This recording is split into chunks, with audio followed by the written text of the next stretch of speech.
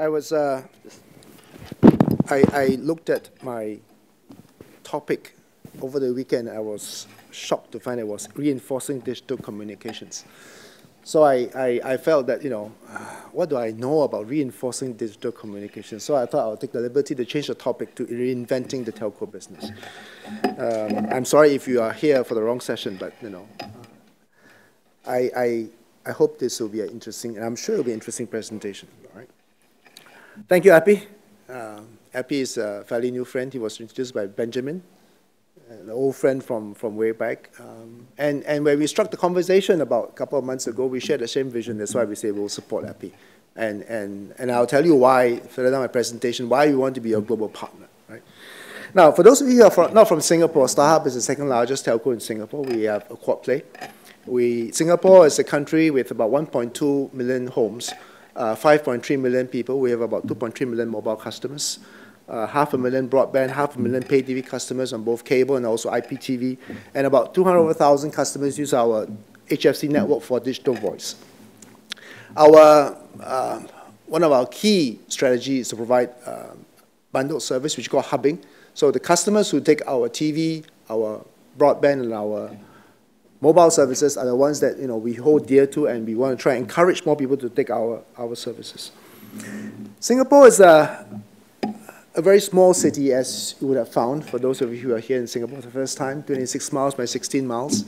Within 30 seconds, you're out of the Singapore airspace, but we really have a world-class infrastructure. If you look at what we have, Singapore is 4G, 300% coverage, because every telco has covered Singapore fully with LTE. Today, we have 87% of the population with smartphones, probably the largest together with Hong Kong.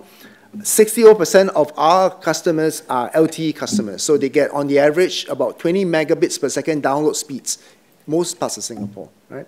Wi-Fi, we announced a couple of weeks ago that we have got a pervasive Wi-Fi infrastructure, and if you are a customer of one of the three telcos with IPSIM authentication, you can roam to any of the telcos' Wi-Fi networks.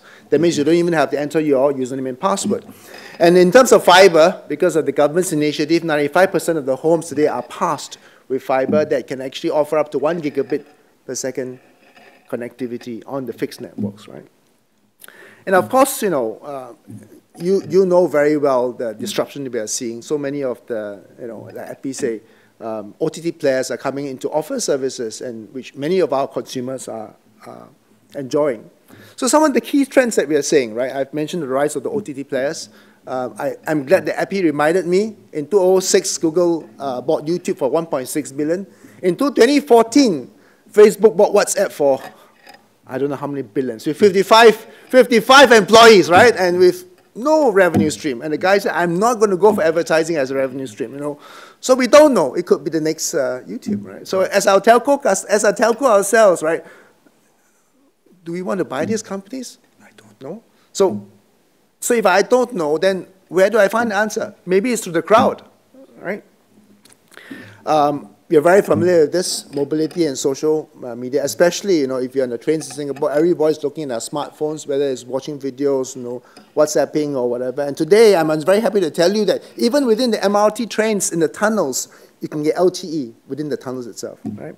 And of course, increasingly, we're realizing that because we have a telco, we have touch points with our customers on the mobile, on the TV, on the broadband, we know a lot about customers. And from there, we are able to then be closer to the customers and also understand what they're doing, what their habits are, and what else we can sell to them. So because of this, we figure that, market is very saturated, StarHub is only in Singapore. We have to figure out how we're able to grow revenue. So two things, right? Innovation and partnership.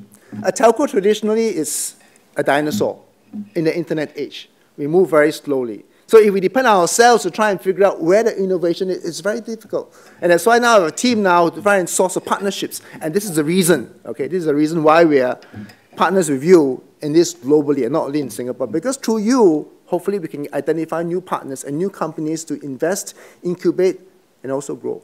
Right. And with this, we actually launched two initiatives, one of which is our Smart Hub that runs on our analytics, and secondly is IQ. With our data, if you are a mobile customer I know where you are. I know who you are calling. If you go onto internet, I know what URL you're surfing to. I know what app you're using. I know, as a telco, I know which, let's say, music streaming app, between the different apps, right? If you are TV customers, of the many set-top boxes we have out there in the market, 80% are two-way set-top boxes. Every click on the remote control is captured. So we know if a customer is actually watching live program over the cable network, or whether he's watching a content that's on his hard disk. At the same time, if he streams over YouTube, we're able to look at it from mobile networks as well as our broadband networks. So we know a lot of our customers. And it is this knowledge that we told the government is that, okay, we're going to go out there and engage the crowds. We're going to put a subset of our data in a test bed to allow people to come and use the data. And from the data itself, let's try and find out insights about what the data can provide you. Let me give you some examples. I'll have 4 use cases, one of which is this, right? Now, if you are a customer of ours and you go to a shopping mall like Plaza Singapura, I know you are there and how long you are there based on the location. Because you are a customer from a CRM, I know where you stay. So from here, we understand that, over a course of 2 weeks period, right, 15% of the customers actually visited both Plaza Singapura and Next, which a mall is in the suburban area. And we narrow it down, right? What about those that live along a certain train track, which is Northeast Line? Those who live along the Northeast Line, 26% have visited these 2 malls. So for us, it's a marketing insight. So we go and tell Plaza Singapura that, if you want to compete with these other suburban malls, have more marketing campaigns along the train stations, more ads, for example. And look out for this guy who is going to capture your customer base. One example. Second example is that, based on the customers who come into Singapore, if they roam our network, thank you very much, we know where they come from. And from there, we can see, okay, based on the tourists that come to Singapore, where do they go to along Orchard Road, which is our main shopping belt? And the bigger the ball is, the larger number of people. And from there, we also can determine which nationality they are. And we ask ourselves, right, where do the Chinese tourists go to? And this shows the bubbles, and then this is where they go between and so on. The biggest bubble is the DFS duty-free store along Scotts Road. They're shopping, right? So we ask ourselves, where are the Brits, right? Well, the Brits are somewhere in Tanglin Mall, so this is where the high com is, and this is probably where the pubs are, right? So this is some examples. The example is in terms of TV viewership. We know at what time age groups between 35 and 45 are watching what programs. And also whether they're watching it on cable, on the tablet, or on a mobile phone. Advertising opportunities are tremendous, right? And last but not least, the train has always been a bugbear in Singapore. So we are telling the authorities, based on the number of minutes the guy sits or stands in the platform, I can tell you how many trains he has missed. And this will help you actually optimize your train schedules.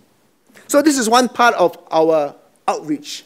I put data on the table and say, please come and use the data and create new insights. And if it's a win-win situation, we revenue share. Okay? Another part of it is that we've actually formed this unit called iCube, which is Innovate, Invest, and Incubate. Stephen, can you please stand up? Stephen is our guy who runs iCube. And the idea is what I've mentioned, right? How are we able to reach out to the companies with the bright ideas who can actually benefit our business in the traditional sense and also new business? So the idea of Stephen, I told him, is very clear. Your target is very simple. Within the next 3 to 5 years, I want to see his team grow StarHub revenue by 10%. Within the next 3 to 5 years, so he knows that, that's his target, right? So the idea is, how do we engage companies to actually come and help us build new businesses, okay? So one of the things he has done is this, right? We call a smart foundry. We understand, like I said, telcos are dinosaurs. We really don't know how to do things which are as fast as the internet companies. So what do? We actually open our networks to developers. So last year, we actually had an event where we say, okay, we're going to publish APIs that allow our developers to develop applications that run onto our voice network and our SMS networks. All right? And with those APIs, they can actually mesh up with whatever they do and create new applications. One of the applications was quite interesting. So let's say for a bank, right? As you talk to your bank, private banking customers, it is recorded at the same time. So that every conversation is captured. If there are any questions about, is disputes and whatever, it's all stored in there. So I think with this, we have been able to engage a group of developers who traditionally don't work with us. Traditional telcos never do this, right? Because we always want to do our thing ourselves. But now we are saying that, hey, this can't be. That's why we are saying it's about reinventing the telco space, okay? So we want to engage with customers, we want to engage with developers, and follow like Apple, get a pool of developers to help us to say, okay, create new businesses, and if it's a win-win, revenue share. If it's you do well, I take stake in you, and then I'll bring you out into the world, okay? So that's about Smart Foundry. So last year, as I said, we actually had a hackathon, and we identified some applications, and we are looking to see whether we want to invest in these companies. So today, with SmartHub, with iCube, we are ready to announce our next platform. Okay? This is called Crowdtivate. I will now show you a video of what Crowdtivate is. Got an idea? An idea you'd like to share with the world? But then you'd need a great idea. And those don't grow by themselves. They need funding, R&D, and customers. So welcome to Crowdtivate. Crowdtivate is your doorway to a world of believing customers, to a wealth of crowdsourced funds, and feedback to help you fine-tune your grand idea. At Crowdtivate, we give you the platform. We give you the drawing board. We give you the tech infrastructure you'll need. And we'll even give you access to mentors with tremendous experience in marketing, sales, and business development. Furthermore, with our partnerships across Asia, you can blast off to the region whenever you're ready. So sign up with Crowdtivate today and let your technological dreams take flight. So as you can see, it's not only a crowdfunding, a crowdsourcing, a crowd voting platform, but there's also an incubation platform behind it. Like I said earlier, right? I mean, as telcos, we are dinosaurs, really can't determine which are the new ideas. We won't know whether WhatsApp will make it. And of course, we don't have the deep pockets like Facebook to go and throw billions of dollars on WhatsApp. But the idea is that if you have a platform that will encourage people to put the ideas on, if enough people vote on the idea, then likely the idea probably can be profitable for us. And that's where we go in there and help them, incubate them, bring them out into the world, and put some money in them. That's the idea about Crowdtivate, right? So let me just go into the details, right? I mean, behind that crowdsourcing funding platform, there's an incubation. We want to be able to help these guys grow, provide them with very basic stuff like Office and whatsoever. We also want to provide mentorship. As a telcos, we have many partners, whether it's ourselves, our vendors, and whatever. We're very confident that we can probably help these guys, understand their business model. They have the ideas, but maybe the business models, the network, the relationships, we can bring it to them. We are now talking to like-minded regional telcos. Every telco is the same. You talk to the likes of KPN, you talk to the likes of Telstra, True, or whoever. Every telco is facing the same challenges, that their bread and butter is being eaten by the OTT guys. So we are all coming together and say, okay, let's come together, and then create some kind of network that if there are good ideas, I can actually spawn it in multiple cities concurrently so that these guys can grow faster. And last but not least, if the guy actually gets good traction and sufficient people, and then we just put some money in them and then help them market and then bring them out. So it's a very simple formula. We are focusing on three main areas. The first area is because StarHub is not only a telco, but also a media company. We want to try and support those who are also creating content, whether it's books, short films, music, and whatever. Because as our PTV operator, we figure that in the future it's not going to be about TV content, video content, but all kinds of entertainment content, right? The second area is in terms of, so Zig is one example where, this guy said, I've got a T-shirt, if you have different attachables, I can change the look of the T-shirt. The second one is easily about, technologies that largely in the infocom space, right? Which many of you are doing. So one example is that this device not only is a 3D printer, but also a 3D scanner. The third one is in the area of assistive technologies. Cities around the world are facing the challenges of aging population. We are facing increasingly, because parents are having children at a later age, all kinds of problems, whether it's autism and so on. So we want to figure out other technologies that help this aging population and also kids live a better life. So these are the 3 areas that we're looking at, and this is an example of a pen that helps a child learn how to hold the pen to write, for example. So these are 3 areas, and if you have some ideas or partnership interests, please talk to us, right? So currently, I'm very happy to say that we're working with Crowdsourcing to actually run this program, but there are also other partners, like HomeFix, which is a DIY store in Singapore. They are now looking at the new strategy as well, SITM, Nanyang Poly, and you can see the likes of it. So I'm sure after this event, many of you will come forward. I'm very pleased to engage. And for us, it's very simple. The success of StarHub is how well we partner you. We know for a fact that if we try and buy you and integrate the smaller companies into our StarHub, likely the entrepreneur will run away and it will kill the idea. So it's about partnership. We don't want to own a lot of in your company, but through the partnership, we want to try and leverage our network, our subscriber base, our marketing touch points to help you go quicker. Okay? So, crowdivate.com. Please engage my team if you're interested. Thank you very much. You mentioned about the technology on a more like a better living, and this is one part of that we're also focusing also on healthcare, that we want to bring this in. The role in a telco and a healthcare, I think it's really important. Open up some of the data, and we're going to talk more about that. How do you see in that technology? No, I think I'm very, very excited about healthcare because we have a set-top box in every home.